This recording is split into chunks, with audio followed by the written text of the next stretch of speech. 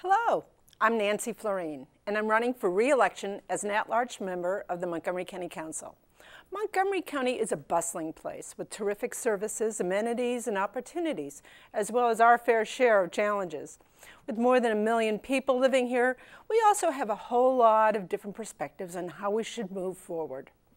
Having spent my entire career in community building and local problem solving, I understand the complex issues we face, and I've developed a tradition of listening to folks on all sides and coming up with compromises that work for all of us.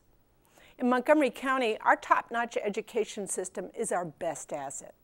I've been a lifelong supporter of funding and adding resources to Montgomery County Public Schools and Montgomery College. I voted to add and fund all-day kindergarten before it was required by the state. And I've consistently supported funding for reduced class sizes, additional student resource officers, health aides, and new construction. I know that world-class education isn't cheap. That's why I'm focused on job creation as the principal building block for our future.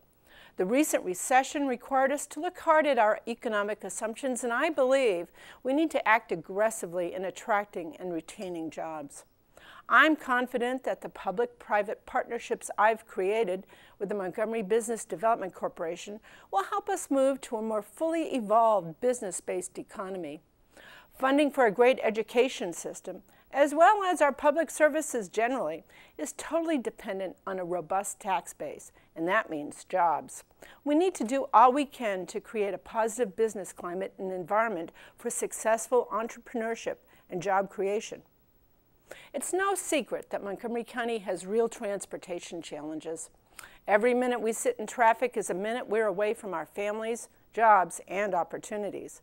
We need a multi-pronged approach to meeting these challenges, and that starts with Metro. Keeping Metro reliable is my #1 priority. It's really the cornerstone of our development and tax base.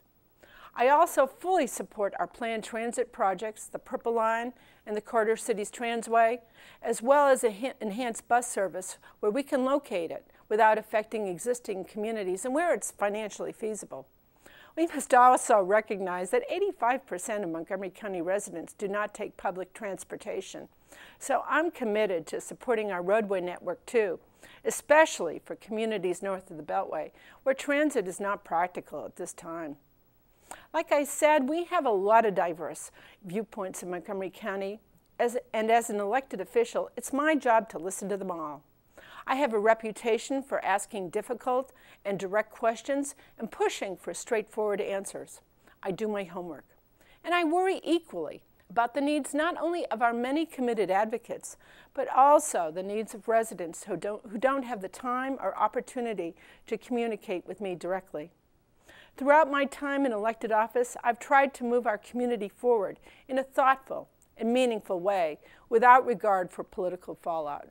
I've been very lucky that Montgomery County voters have allowed me to serve in this fashion, and I ask for your continued support. Thank you.